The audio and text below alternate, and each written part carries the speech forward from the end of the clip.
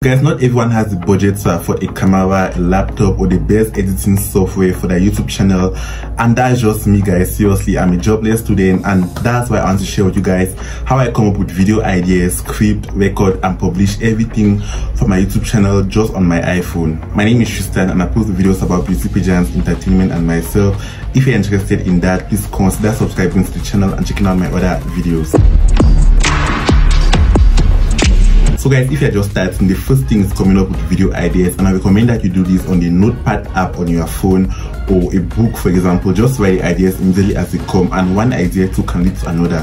For example, while doing this video, for example, I just noticed that I can also do a video on how to make a YouTube thumbnail. So if you already have a channel with some videos, you can check other videos that your audience are watching, and to do this, you can just open the YouTube studio and you just scroll down to the audience section, and then you check other videos and channels that your audience are watching. From there, you see other videos that your fans are also watching, and you can also come up with videos just like that or videos similar to that. And another thing too is that you can also check those creators that your audience also follows, see what they post, try to make content similar to that also, and then you can also use the trending section on YouTube just to see what's trending. You can make a video like that also. So guys, once you have the idea, the next thing is to script your videos. And some people like me, for example, I like to write everything down in detail because I'm not really good at talking from my head, so that's why I just write everything down in details and I say exactly how I've written down.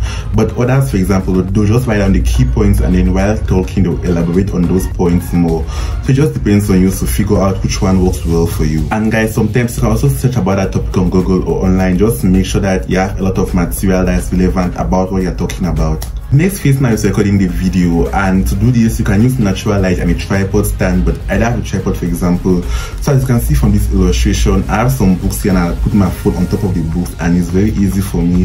And I recommend that you clean your lenses with like a cloth before starting, because it just makes the image to be way more clearer, because when dust comes on it, it's very blurred and it's not good. It's stressful when you talk for about 30 minutes just to realize that nothing was actually recording, and so I advise that before recording you make sure you have enough space in your phone, and then you can set your phone to do not disturb, because my phone, for example, if a call comes in, the recording is going to stop. And then another way is that you can use a mirror in front of your phone just to see what you are doing at the same time.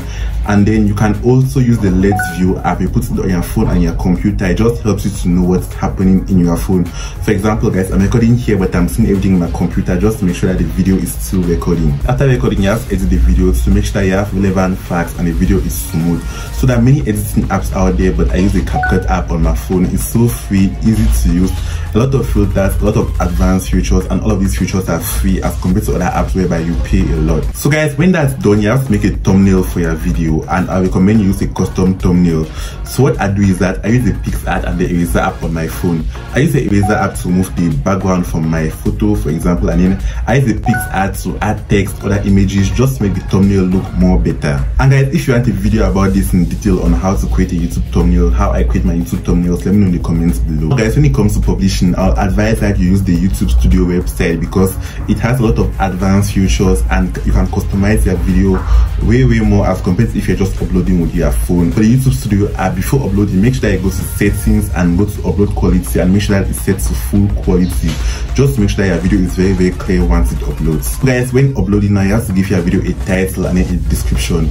So guys, in your description section, you talk about your video, and then you talk about the footage in the video. For example, you say this footage is not mine, original owner is from this person, because you just want to make sure that you're not stealing someone's detail, because you have to give credit to people if it's not your footage, because it can cause problems later on in the future. Then guys, can add other links to your profile and your business that people can check up on you and follow you. And then you want to include hashtags, because hashtags are important, because that's what makes some people to discover my videos, and I really recommend you to do that. Then guys, if you just follow the steps and choose what corresponds to your video, it's very easy to understand. When it comes to visibility, guys, I usually schedule my videos to when most of my viewers are active, because that way when my video is published and most of my viewers are online, I just click on it immediately, and so it tells YouTube that the video is good. So guys, once the video is published, you have to share it to Facebook, Instagram, etc. if you want to, but it's good because that way more people see your video and it gives the video a push. You want to also leave a pinned comment asking them to give their opinion and subscribe to the channel for more videos like that. And then guys, always reply to your comments, seriously, because I for example, I love it when creators reply to my comments, and that's when I subscribe to them. If I have a question and I ask them, they're going to respond. I don't really like when creators don't respond to their comments. But guys, at some point the comments are going to be too much that I cannot respond to all, but at least it's always advisable to respond to your subscribers. So guys, that's it guys. I know that the video is not really that so detailed, but if you have any questions, let me know in the comments below. Please like the video and subscribe to the channel for more videos like this. Please follow my social platforms. Thank you so much for watching. I'll see you in my next video.